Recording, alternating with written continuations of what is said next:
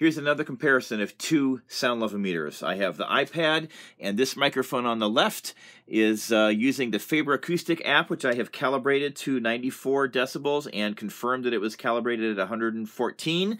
I'm running it on a flat weighting with a slow setting. On the right I have my iPhone, also running the Faberacoustics app with the external microphone, also calibrated to 94 decibels and double checked, and on the slow and flat weighting. So they should be identical devices. They're not quite reading the same, but let me turn some noise on and make a comparison.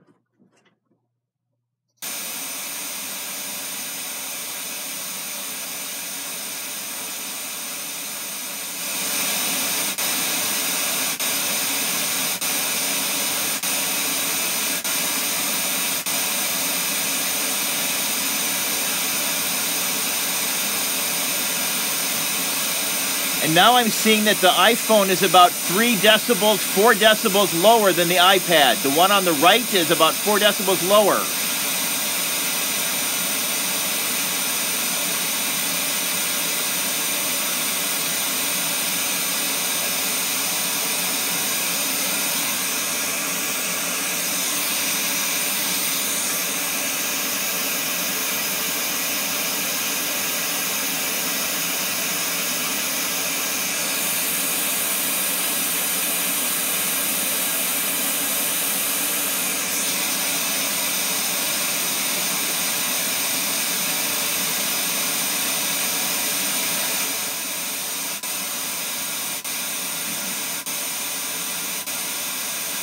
So even though they're calibrated and the calibration works, I'm not getting the same levels, even though I'm almost at the same location with the two microphones from the same noise source in the room. Let me bring in my third one. Let me bring in my my SL5868 to bring it in.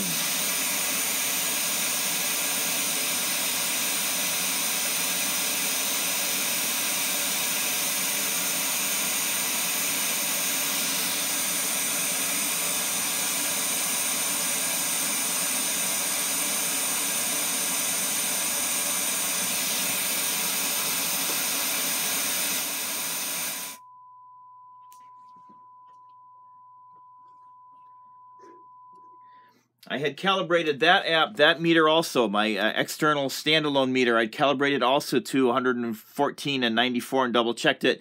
So I get three different numbers, three different levels, even though I'm using three devices that have all been calibrated. And again, that's this uncertainty with a Type 2 meter, that you can have plus or minus 2 dB on each meter, so there could be a variation of 4 decibels if one is a bit high, one is a bit low when you're looking at a noise source. So the Type 2 meter will get you in a ballpark, but it's not necessarily going to be the most accurate thing. We need a Type 1 for really good data, but the Type 2 will be okay for the purposes of this course.